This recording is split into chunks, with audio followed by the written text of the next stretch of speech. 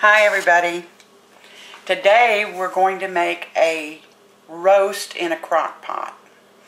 It's a very simple, easy roast, and I thought you'd enjoy it. So I got my crock pot here. I can't really get it into the picture. I don't know why. Let me try it. There it is right there. I'll show it when it's time. But into that roast, into a container that's going to hold more than 2 cups of water, this right here, I'm going to add, let me get this right here, a packet of Zesty Italian Dry Good Seasons, a packet of brown gravy mix, and a packet of ranch dressing. And I'm going to put all 3 of these together into this large measurer. So I'm going to pour those in.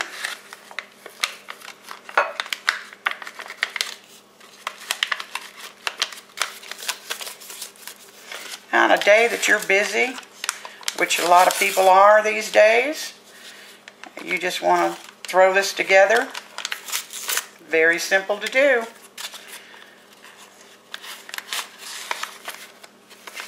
This is the brown gravy mix here. And here's the Zesty Italian mix. Now I've already got my crock pot turned on to high and just heating it up in advance. And I bought this 3-pound roast because it was on sale. So this is a bottom round. I guess, you know, you could use any type of roast you want to, but this is a bottom round. Chuck roast would be good. And I'm going to put it in my crock pot. I'm going to go ahead and put it in the crock pot. I think I'm going to put it fat side. No, I think I'll put the fat side up. Alright, it's in the crock pot. Sorry you can't see that. I just don't have enough room. And into these 3 packages I put in there, the Hidden Valley Ranch, and the Zesty Italian and the brown gravy mix, I'm going to add 2 cups of water. I'm going to turn this around. 2 cups of warm water. This is actually hot. I mean, you know, you might as well give it a head start. If you put cold water in, then it doesn't really start to cook until the cold water gets hot.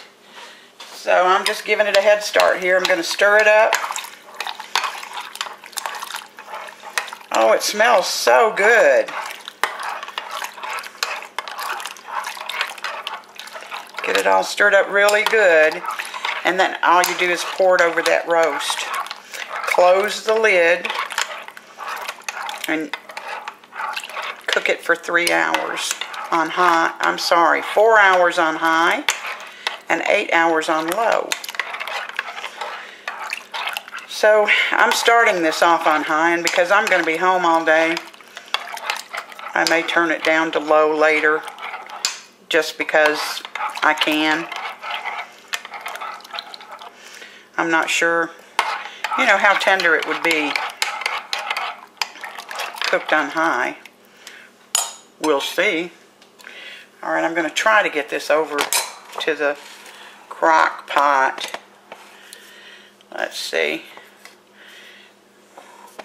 My crock pot won't come any closer, so I've got to move the camera to the crock pot.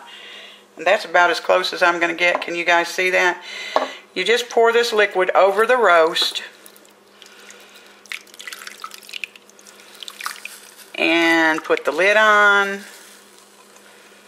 Let me get this little bit of, these little shards of goodness out of here. Put the lid on. Let it cook 4 hours on high or 8 hours on low. Then it's done.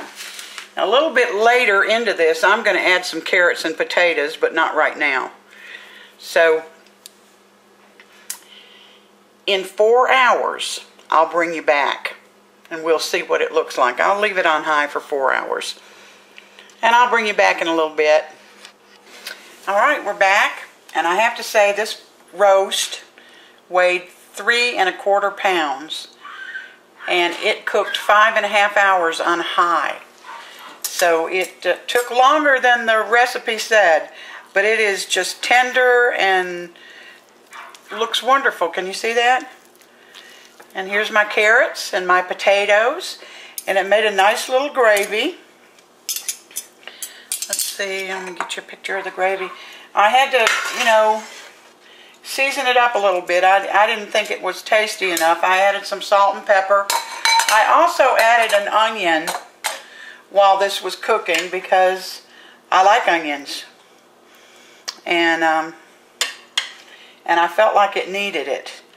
So to the gravy, all I added was salt and pepper. And I got my carrots and potatoes here.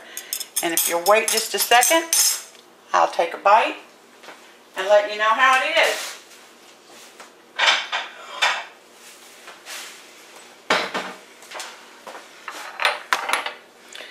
Now you're not going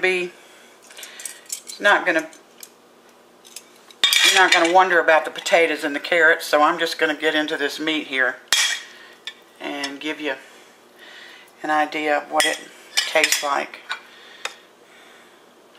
And get some of this gravy. I thickened the gravy up a little bit because I like my gravy thicker than what this turned out to be, but you don't have to. Alright, let's see here. Give it a taste.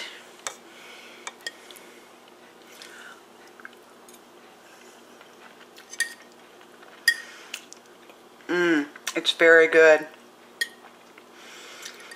I think if you try it that you'll enjoy it. And it's a meal you don't have to worry about. I wouldn't go with 4 hours though. Go with 5½ for a 3-pound roast for it to be tender.